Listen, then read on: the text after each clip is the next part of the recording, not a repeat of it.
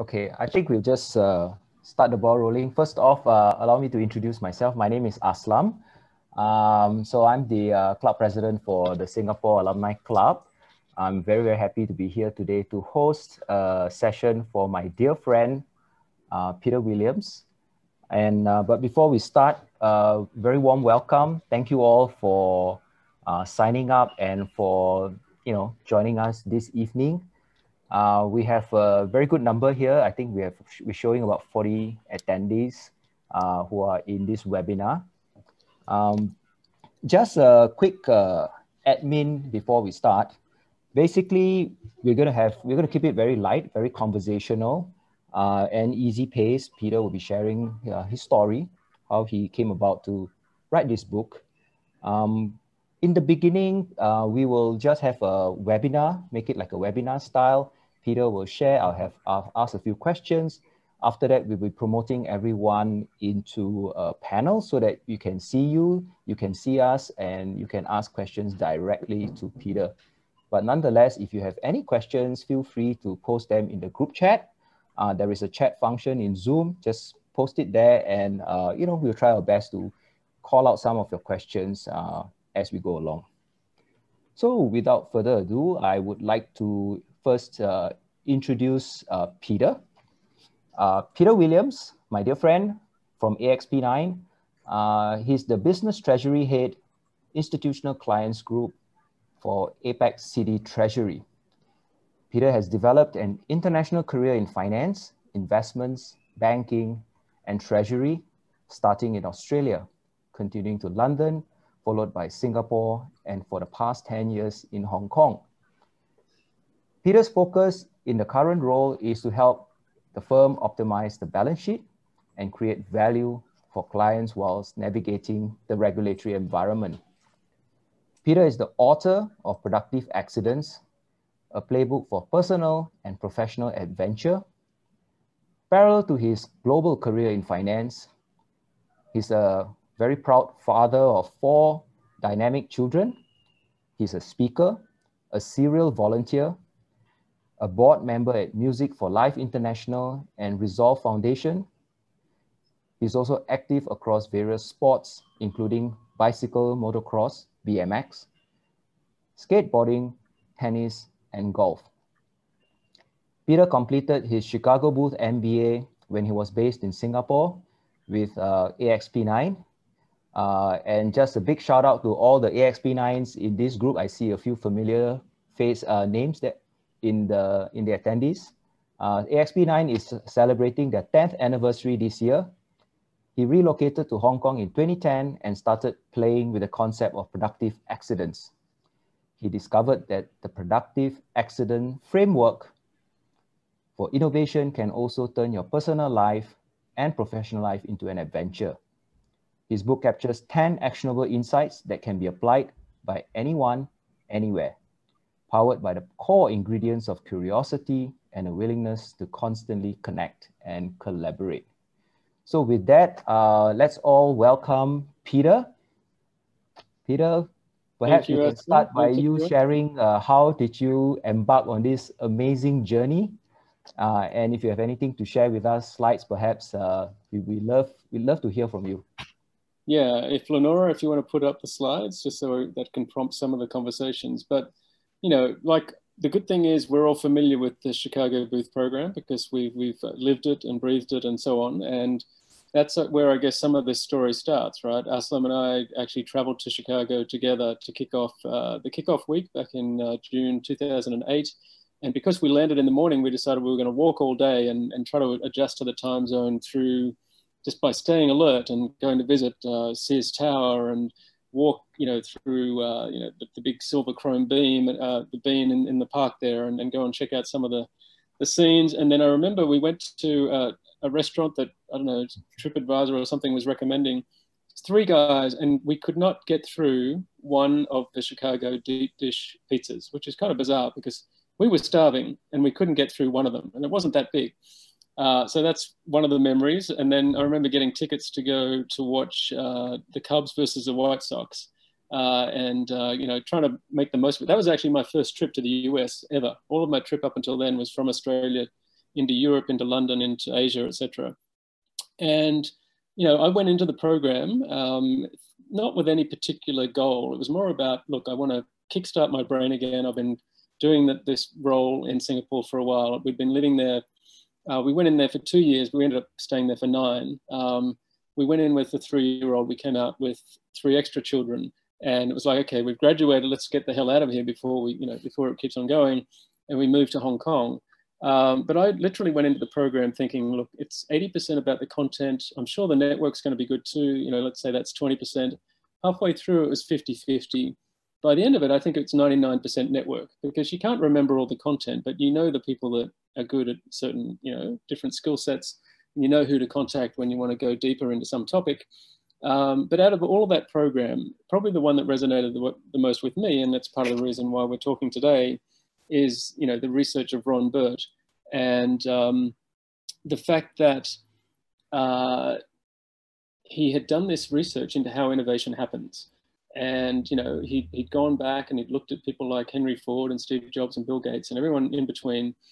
And he tried to work out what are the common denominators, I guess, of their creativity, their innovation, etc. Because, you know, with hindsight, people might say, oh, you know, they were geniuses, but in real time, obviously, it's a different situation. In real time, it's just like us right now.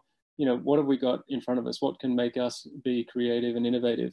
And what I liked about it is that he broke people down based on, I guess, their willingness to build a diverse network. You know, the closed network, which is, you know, I think of people that go to work and all they do is hang around their cubicle. They might meet people in their department, their function, their company, their industry. You know, great for executing and optimizing, but, you know, not that effective if you ask somebody in a closed network to reinvent their industry. Contrast that to somebody that literally deliberately builds bridges between unrelated industries, and they get the benefit of, you know, a competitive advantage in some ways of seeing something that's routine in one industry that if you twist it a little bit, it can be revolutionary somewhere else. And so that's where a lot of the magic happens. And, you know, the example I always quote is Steve Jobs dropping in on Xerox. I think they had an R&D department, and, you know, they developed this little device where you wiggle it and it makes a cursor move on a computer, but they didn't know what to do with it. But Steve Jobs was like, you know, that'd be good in my garage. That, you know, suddenly people don't need to do coding to make their computer work. They can click on icons, and, you know, a child could do that. You know, or he dropped out of university, but he dropped into calligraphy class, and you think, well, what's that got to do with anything? But that became a competitive advantage. You know, type font designers suddenly embraced the Mac, and it got this sort of cult following and became a key differentiator and things like that. And so what I liked about the work of Ron is that he boiled all of that research down into a single phrase, which is put yourself at risk of productive accident. And what's amazing about that is it's sort of, there's no guarantees, right? You're putting yourself at risk, you know, you're being alert to different opportunities that put you in some ways outside of your comfort zone. And eventually you kind of get comfortable outside your comfort zone, which sounds kind of contradictory, but it's sort of true in my experience. So when I moved to Hong Kong, I thought, okay, formal study is kind of over, but, you know, I'm still interested in lifelong learning and curiosity and so on. What are the other ways I can learn? And I quickly discovered that there's an active TEDx community in Hong Kong. And so I went to, you know, one of those events and met some people that were involved in startups and various other things, and quickly realized again that there's a big overlap between people that are doing in that startup community, grassroots sort of startup community, and attending TEDx and platforms like that. And one of the first people I met was 2 guys that were running a thing called Hong Kong Startups, and they were sort of, you know, the whole startup scene was building momentum. I think there were 3 co-working spaces at the time. Now there's about 100. And then I got invited to some of their events, and then I started going to a platform called General Assembly, which was out of New York, and it was kind of, it was like night school for startups. And, you know, initially they were doing 1 event per month, and it was, you know, once a fortnight, then every week, and then every night. And that sort of accelerated some of my connections and my network. Then, you know, that became an invitation to mentor some startups. Then I discovered Angel Vest Group, which is like people that have day jobs, but they want to, you know, look at the pitch decks of new startups and either maybe, you know, invest in those or mentor those, etc. And that became a good case study. And, you know, seeing 20 different pitch decks every month or more and voting on them, you get points and you allocate them, you know, 3 points, 2 points, or 1 point, and they aggregate these points, and the highest number will come in and physically pitch, you know, once a month. And you get pretty quick at assessing, you know, the good business ideas, which again, we learnt during the program through the New Venture Challenge. I got so interested in, you know, the whole entrepreneurial scene that I went back to Chicago and did 2 electives. So I did entrepreneurial finance, entrepreneurial marketing, and they were both helpful for my, you know, conversations with founders and everyone else. The other thing, I'm just trying to check. Lenora, can you please show the slides? It's not popping up on mine. I don't know if it is for everybody else, but if you can control that, that would be great.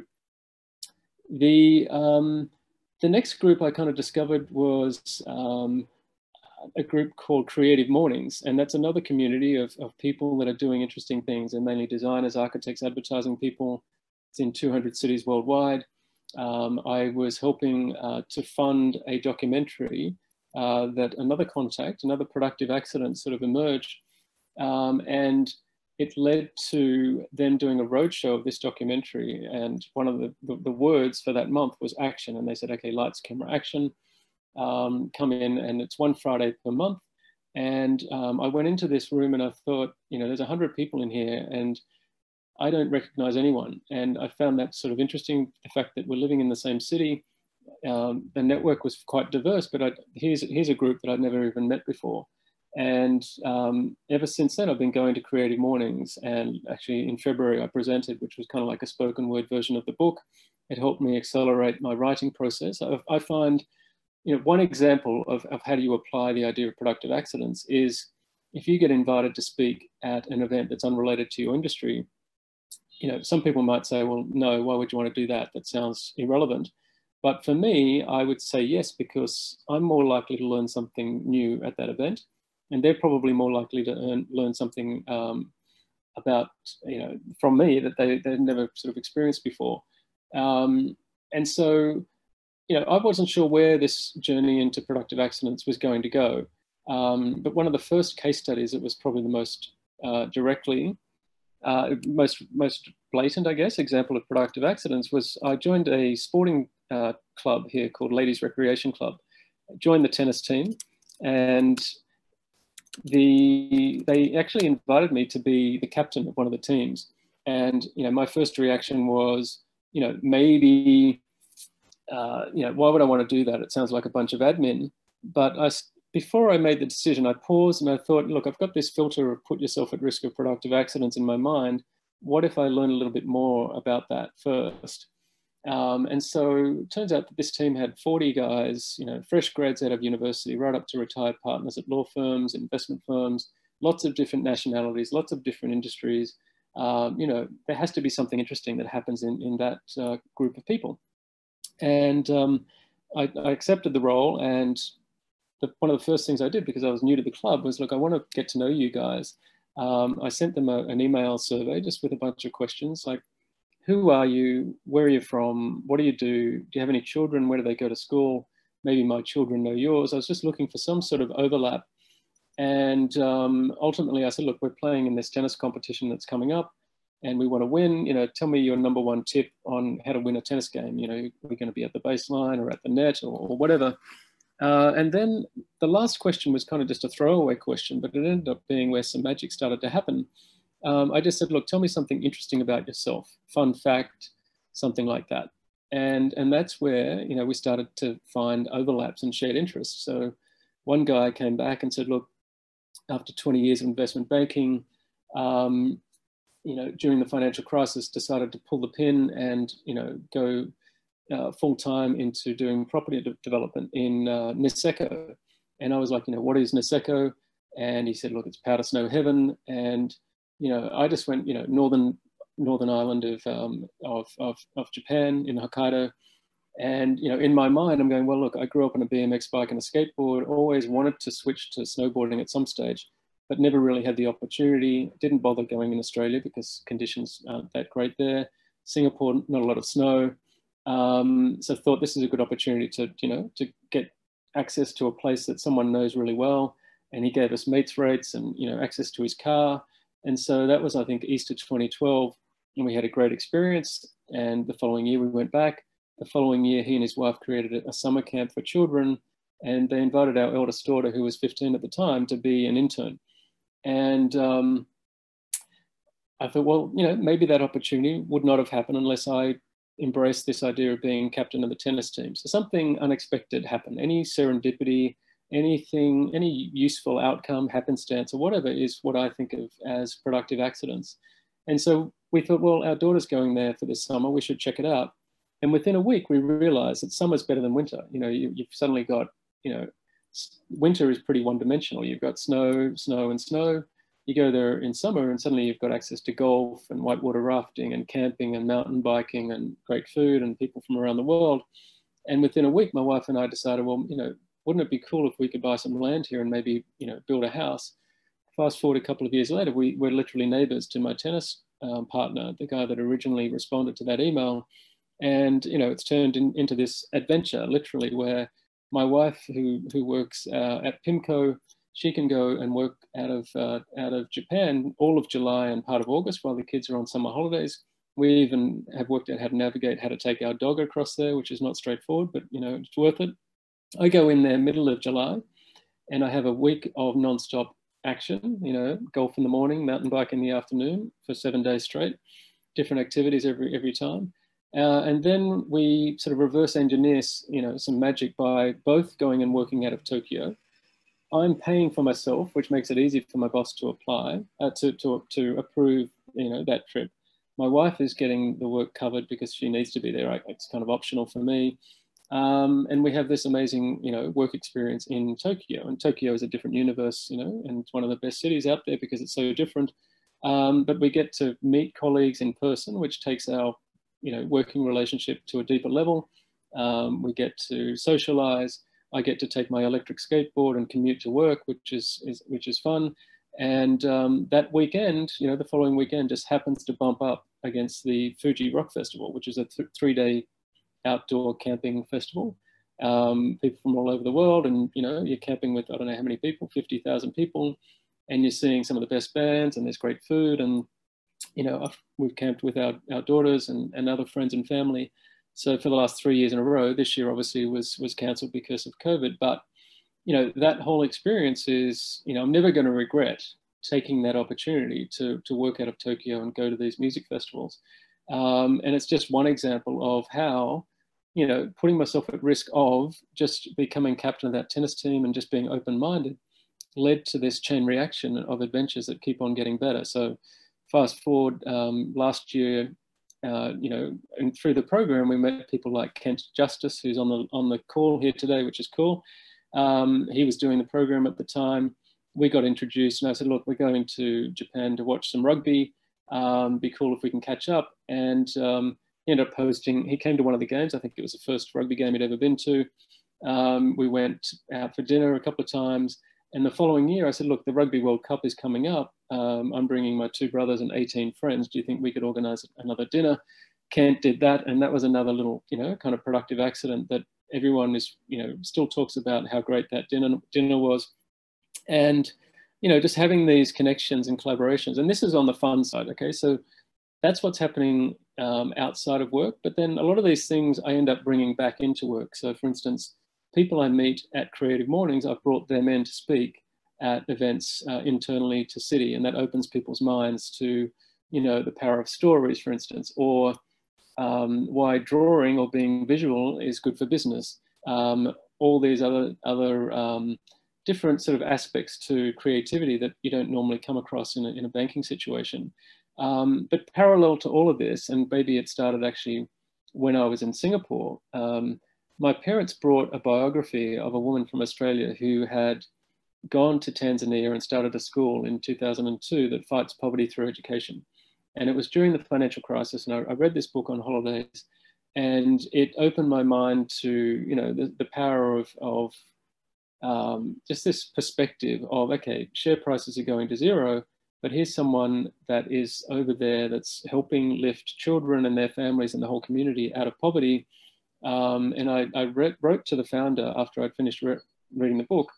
I didn't think she would read the email or even see it or reply, but it was like I just sent you guys a WhatsApp, and it came straight back. And we started this conversation. We'd never met before, but you know, my family, we sponsored a child. We got on the newsletter, and she said, well, look, I'm going back to Australia to do a speaking tour because, you know, 90% of her funding was coming from donations over there. And I just reached out and said, look, you got to fly somehow via Asia. Why don't you come via Singapore, stay with us, and we'll put on a bunch of events. I've got a friend who left finance. He's just got an art gallery. We did 2 events in the, you know, that week in the evening. We had 3 international schools that we could connect her to, and colleagues at work. And the reaction she got was amazing because, you know, here's someone that's really making a big difference. By that stage, she'd gone from 3 children to 1,100 children. Now she's at about 1,800. And what was cool about that whole adventure is that we'd never met before, but she stayed with us and, you know, obviously become lifelong friends. And it made me realize that, you know, we were spending a lot of money to learn stuff that we kind of already knew, you know, like marketing, statistics, economics. They're not totally unfamiliar if you've done undergraduate, but, you know, maybe we could donate $100 each across all of the different platforms, you know, Chicago, London, etc. And we could actually sponsor, I worked out the math, we could sponsor 2 5-year-olds right through to 18 in a one-off donation. And I'm pretty sure that'd be kind of powerful. So yeah, there's some of the examples, and I'm going to let Aslam sort of add some comments here because I'm sure there might be some other little tangents that he wants to jump onto. But that's a taste of some of these productive accidents. Amazing. So Peter, this is an amazing story you have shown. I mean, it's a collection of 10 years of all your meetups, and I still remember you talking about St. Jude's when we were doing our program, and you shared that story as well. So I think this is quite amazing. But you know, Peter, so I think, you know, one of the things many of us, I'm sure some of us in this group might be wondering, to write a book, it's really not that easy. I've thought about it myself. I've not really gone into writing a book. And I'm sure some of the audience here might be curious about how did you start the whole process of writing a book? Perhaps you could share that piece of journey that you took. Well, first of all, I actually did go to one of these General Assembly events, and there was a guy there who kind of described how he reverse engineered writing a book. And it made a big difference on me, and it might help people here as well. And he just said, look, you say you want to write a book and you want it to be 100 pages long, and you set a target. You say, look, I want to finish it in 100 days. So by definition, that means you just need to write 1 page a day. And, you know, obviously you're going to have time for editing beyond that. But that inspired me to think about, you know, maybe I could do that, fit it in before work, after work, during lunch, you know, commute, whatever. And then Craig Wortman, who was a professor of entrepreneurship at Chicago at the time, spoke at a city webinar, and he'd written a book called What Is Your Story? And I thought, well, that's interesting, you know, I should buy that. And I read it on the way to, or the introduction on the way to work. 3 sentences really jumped out. You know, stories are your most valuable asset, more important than facts. If you don't write them down, they did not happen. And those 3 things also influenced me about, you know, wanting to write a book potentially. And what I actually realized that within 4 or 5 years of living in Hong Kong, I had enough content to write a book. In fact, I remember speaking at General Assembly, and I did some drawings on a napkin that described, you know, this happened, and then this happened, and then this happened. Then we built a house in Japan, or we bought a Vespa after going to Paris, and then, you know, then it led to all these other adventures. And I thought, you know, the core ideas actually haven't changed. I've had the material for 6 years. So it is hard to go from that raw idea to finishing, because it ends up being, you almost have too many examples once you embrace this idea of productive accidents. But I met people along the way and stayed alert to technology that I could use. So I used Vellum software, VELLE, and what's good about that is it enables you to self-publish. And you press, you know, create digital books, and within 30 seconds, it creates 7 different digital formats: Kindle, Apple, Google, etc. And then I built my own website, and I realized, well, actually, I don't need to use Amazon. You know, I can create my own shop. So peterbwilliams.com, you know, I only built that in the last few months. And I've learned as much from that experience as anything that I've done in the last 10 years, because, you know, I've paid money through PayPal. I've never received money, you know, and then suddenly you can set up Stripe and Apple Pay and PayMe and FPS and even Octopus. People have bought my book on Octopus. So I treat this whole thing as like a minimum viable product, and I'm continuously learning. In fact, the book is like an invitation to what should happen next. You know, here's what's happened so far. I hope someone reads it, says, oh, you should meet X, Y, or Z, and that'll turn into another series of adventures. Nice, nice. Wow, seems like you have put all your skills, all the skills you have learned in Chicago Booth to practice minimum viable product. Start with one. I like the idea of starting with one page, you know, 1 page per day. I think it's small enough to start, easy enough to start, and not too daunting. So before we go, one other thing to think about is if you've got 10 insights if you've got a book title or a theme, and you've got 10 insights, then it's just a matter of packing examples around that, which is exactly how I've written the book, inspired by a guy called Austin Kleon. He's written 3 books, Steal Like an Artist, Show Your Work, Keep Going. And it's exactly that formula. And I went, well, you know what, I could do that. And so I bet you guys could too. So I'm just looking at the time, and we want to get our audience, you know, to jump in and ask questions. But before that, you know, to write a book, like what you did, you know, and it's not easy. I saw the book. It's actually a collection of many different stories coming together, and you're trying, and you connected all the dots, right? Because all the different productive accidents leading to the next one. You know, there must be a purpose behind this. So what is your purpose behind this book? What do you hope to achieve by writing this book? Well, what I kind of discovered was, yeah, sure, this approach can lead to innovation and creativity, but what I really sort of embrace is this idea that you can turn your life into, you know, this adventure, you know, and the more that what you do outside of work and what you do inside converge, work evaporates, right? It all becomes just this playful experiment. And that's why I like, you know, the lean startup approach, which I only discovered after moving to Hong Kong. Someone gave me a copy of it. And what it does is turn entrepreneurship into a science. You know, you have a hypothesis of what your clients might like. You build an experiment. Hopefully it only costs you $1 or less. And you know, iterate. And what's great about it is it gives you permission not to be perfect, because the normal way, you know, maybe we're all perfectionists. We'd want to spend every last cent on, you know, making this product launch as perfect as possible. But there's a benefit to doing these A/B testing and running, you know, these beta programs and getting it out there and letting people interact, because eventually you'll end up pivoting into something that is, you know, you wouldn't have come up with on your own if you didn't let these people engage with your product. Okay, great. So we do have one question, but it's really something you can type in the group chat. So Peter, if you can see, Veronique asked the question, what's the name of the software again? So if you have, sure, you won't mind, just put that in. But I'd like to perhaps at this point open up the conversation to the panelists and bring all the attendees in as panelists so that they can ask you questions directly. So to all the attendees here, if you could just bear with us a bit. Lenora, can you elevate all the attendees into panelists? And in that way, we can see who all the participants in this chat, and you can ask your questions to Peter directly. Feel free to show a video of yourself. By the way, I'd like to take this opportunity to also do a shout out to let you know that Julie Morton, she's in the call. So Julie, I'm not sure if you want to say a few words before as Lenora is bringing everybody up, you know, to be a panelist.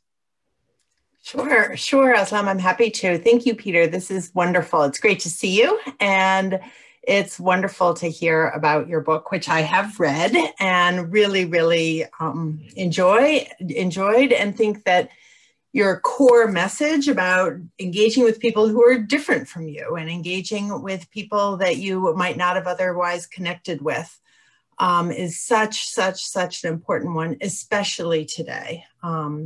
I'm certainly not new to Booth. I've been at Booth for a long time and know many of you from my tenure in career services and corporate relations.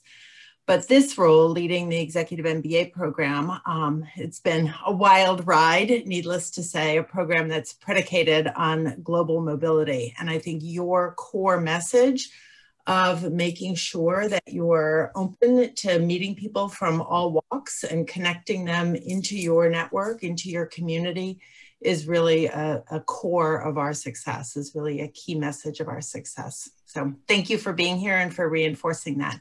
And for reinforcing that we can get together with large groups of people and have good conversations, whether we can be in person or not. It's a valuable message. Wonderful. Thank you so much, Julie. Great. And I just think that, you know, the way that Chicago designed our classes were also, you know, with the productive accidents in mind. We've got doctors, we've got journalists, we've got, you know, oil and gas engineers, we've got all these different people coming together.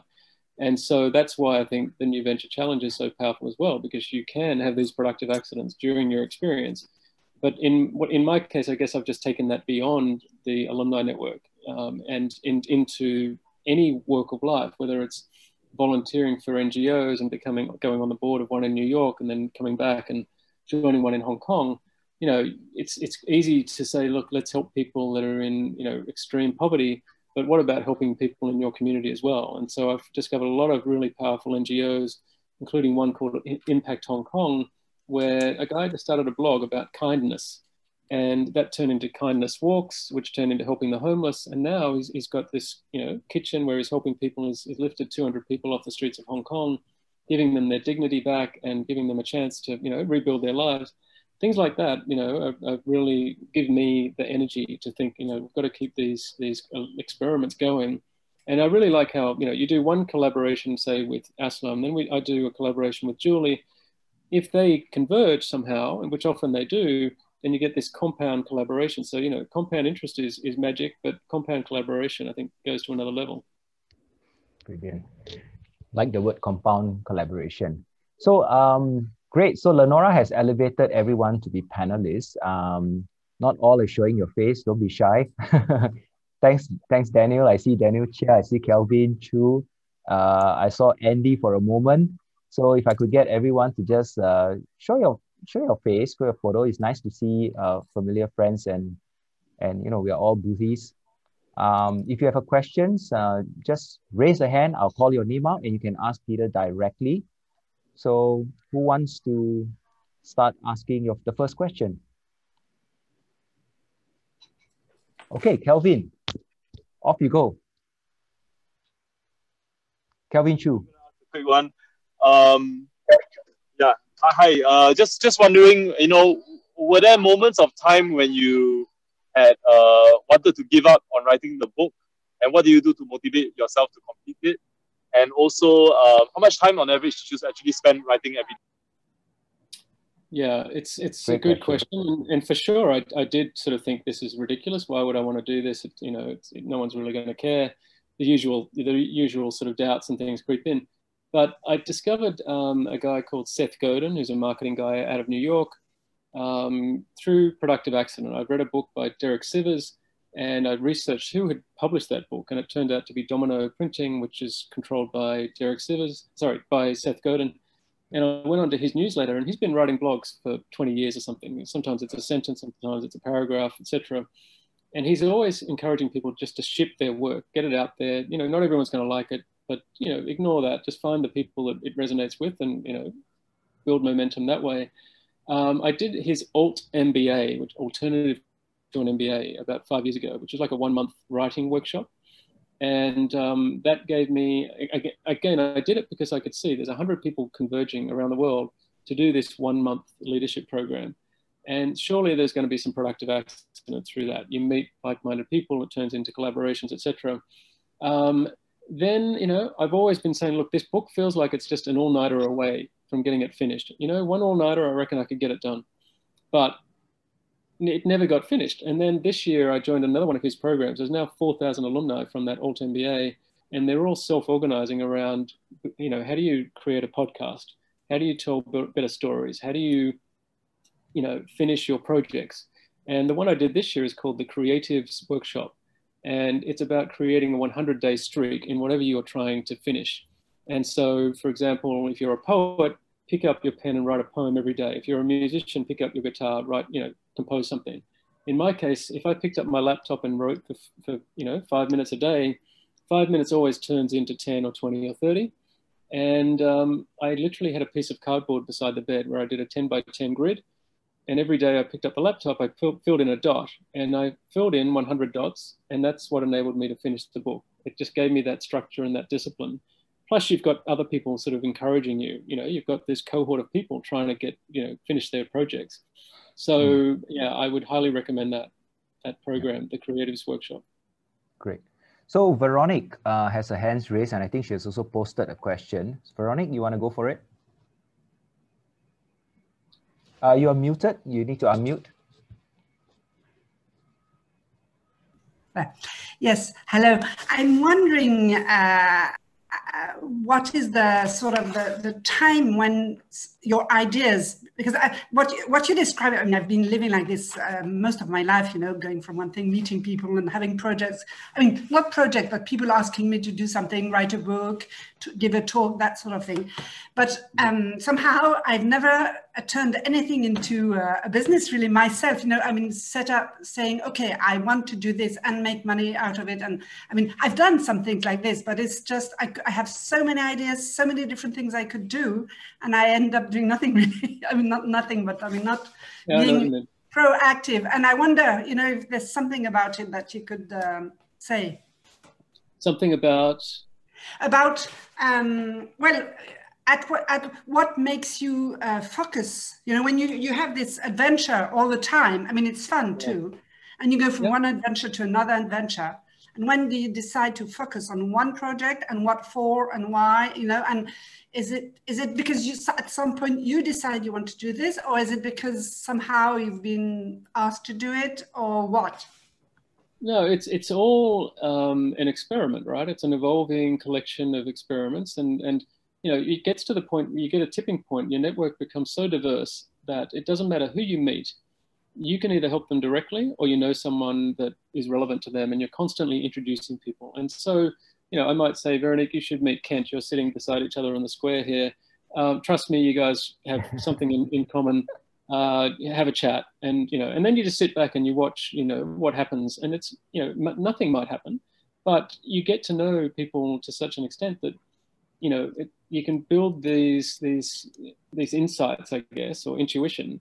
For me, getting it down in the book, I'm treating it as literally, version 0.0. I think there's, I stopped writing in April, and then there was editing and getting ready to print it, and finished it. It was printed in August on the 8th of the 8th, which felt like a good number. And I've already got 10 different or 12 different case studies that I could add to the book, because I've paid attention to different communities that I've discovered. Actually, COVID has not slowed it down. In fact, in some ways, it's accelerated.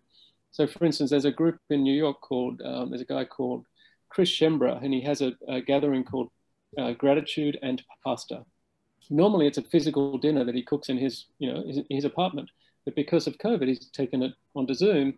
And so I said, look, you do it at 8 p.m. New York time, that's 8 a.m. my time, I'll join for breakfast.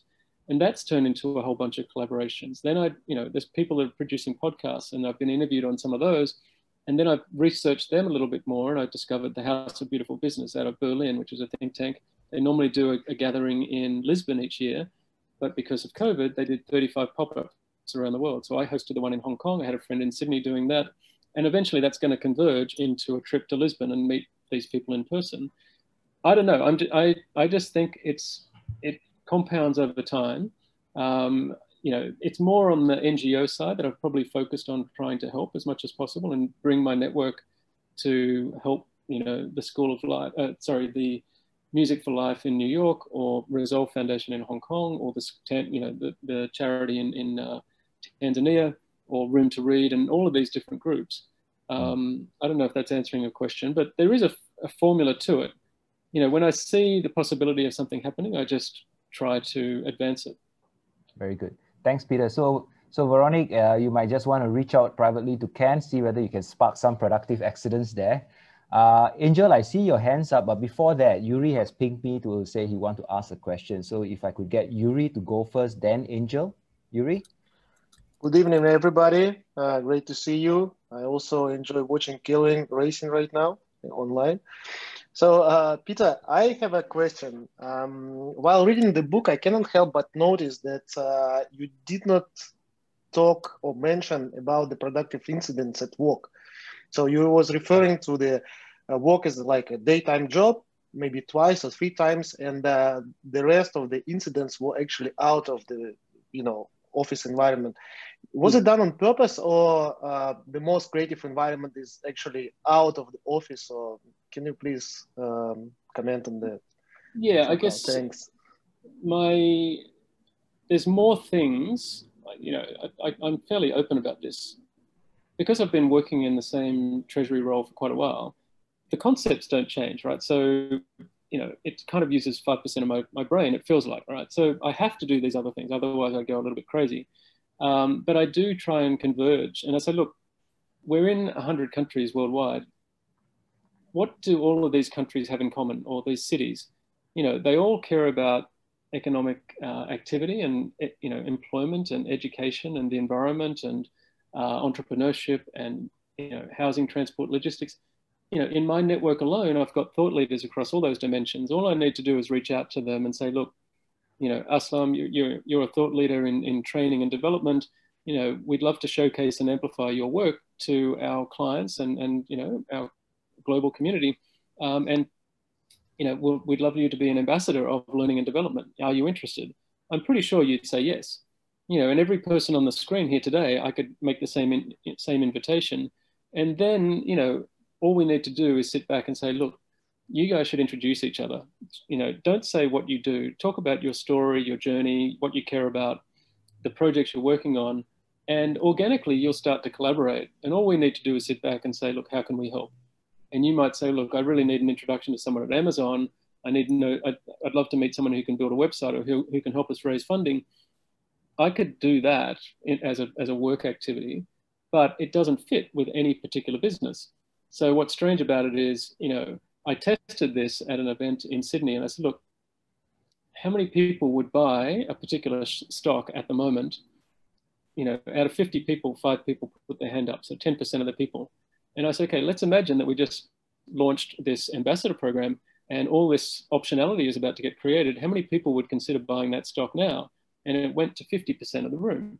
So, the sentiment to purchase a stock, which is kind of useful if you're trying to impress, your investors and shareholders and stuff. To me, there's a lot of power in this stuff, but you have to trust the process and wait for the magic to happen.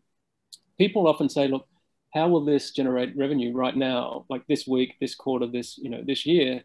You're like, well, I don't know if it will, but I'm pretty sure it will because you guys will just start collaborating organically and value will be created. And it's kind of like the iPhone, right?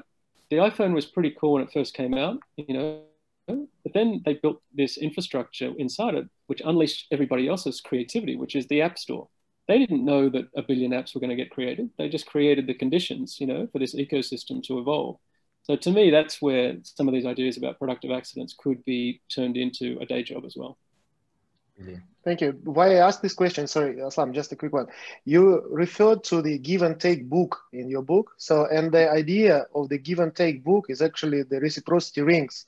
And the author of this book, he is actually arguing about engaging the work environment for the special gatherings where you basically ask the question and receive the help in advance.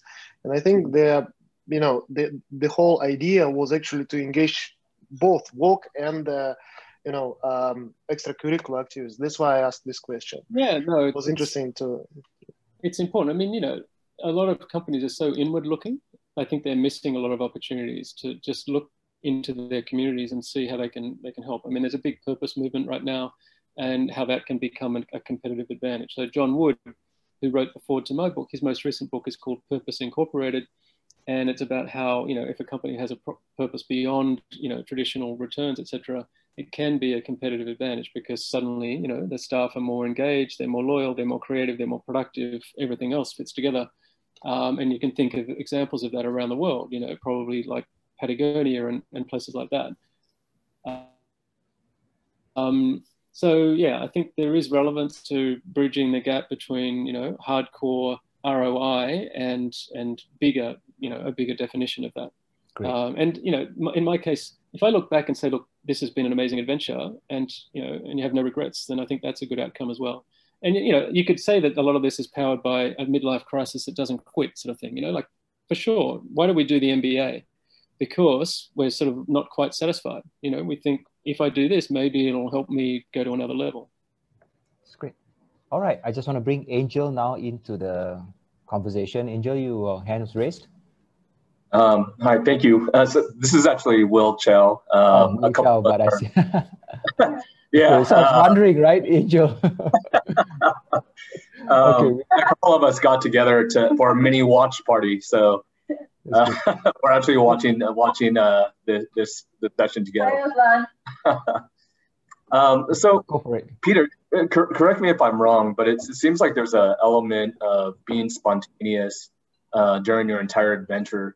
So I'm kind of curious, how do you kind of manage to be like the balance between being spontaneous as well as having purpose during your journey while ensuring that your longer terms are kind of met, your longer term goals are met? Yeah, I mean, I guess I've got enough data to say that, look, 80 or 90% of these experiments turn into something I think useful and valuable and worthwhile. So that's why I don't hesitate anymore. Maybe at the start, I was reluctant to become the tennis captain or to speak at events. Like I spoke at the Asia Corporate Innovation Summit in Jakarta a couple of years ago. And, you know, I met people that have become lifelong friends. And so to me, it's a no-brainer to embrace these things.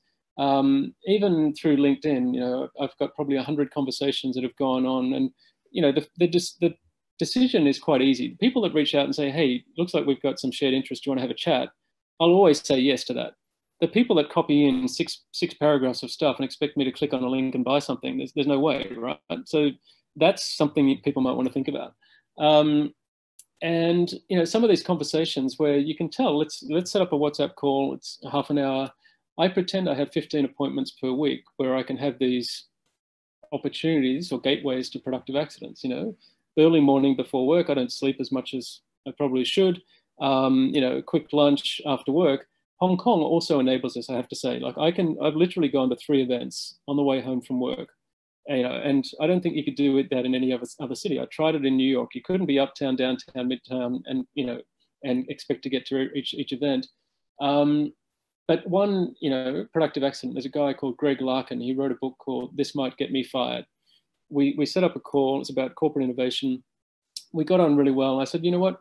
One of the traditions that's described in the book is if people are coming to Hong Kong, I always say, look, don't stay in a hotel. Stay at our place. And the benefit of that is we get to hang out. You get to live a little bit like Hong Kong. The magic is when I'm not there, my children get exposed to people from different, you know, careers and different walks of life. So in 1 month, we had a documentary filmmaker from LA, we had a musician from Melbourne, we had a Maasai tribal dude from Tanzania.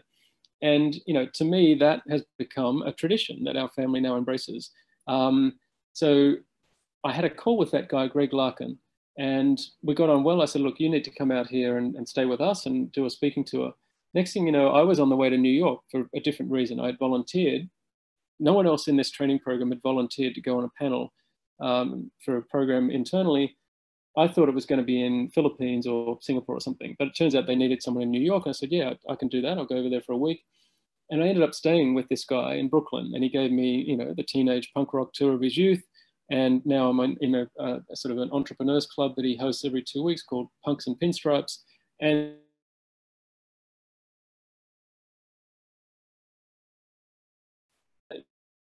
long-term goals, I assume talking about, you know, when do I retire type thing, or, you know, like I'm assuming we're all going to live to 120. So I just turned 50. So I got, you know, 50 years to play, and then I'll slow down maybe.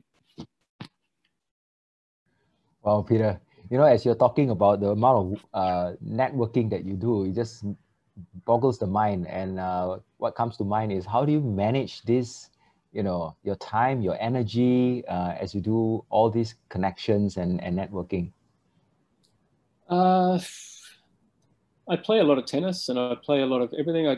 You know, I think, you know, 100%, there's no way I could have done the MBA. There's no way my wife and I would both be working. There's no way we'd have 4 children. There's no way we'd be traveling and all this if it wasn't for our, you know, our helper, Ivy from Philippines, who's been with us for 15 years. So we do have a bit of a competitive advantage living in Asia. You know, like if we went back to Sydney, that wouldn't happen. You know, you're paying professional wages for that sort of thing. Here, you know, I don't know if it's a good thing or a fair thing or what, but you know, we treat Ivy like someone in the family. Her sister used to live with us in Singapore. My children have been flower girls and page boys and that for their weddings and stuff.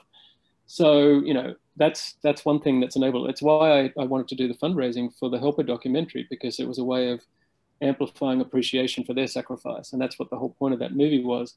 And it was a collaboration between a Hungarian guy that I met through Clock and Flap, which is a music festival here, and a British filmmaker. And, you know, I helped do the Kickstarter. And that was a learning experience as well. I didn't realize Kickstarter is all or nothing.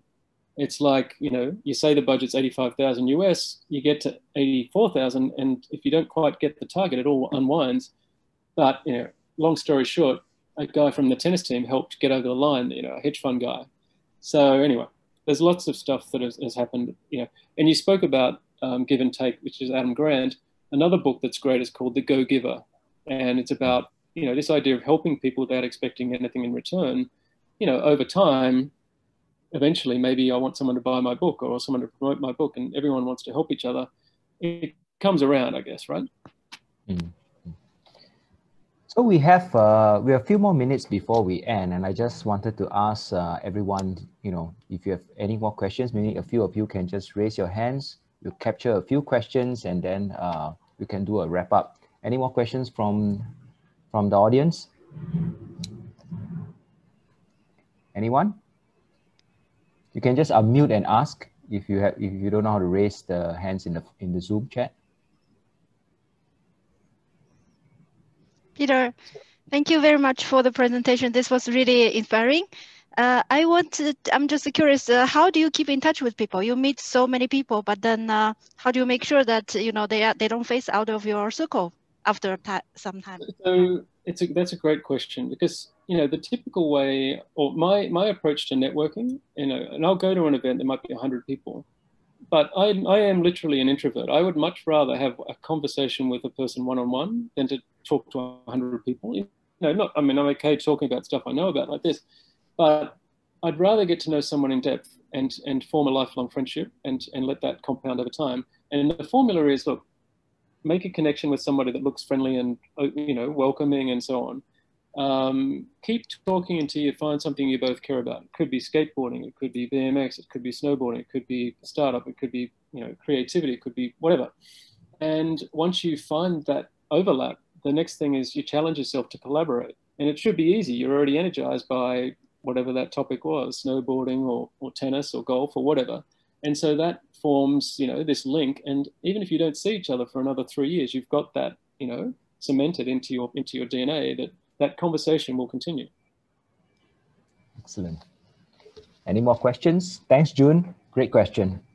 Thank you. Anyone wants to ask a question? Okay.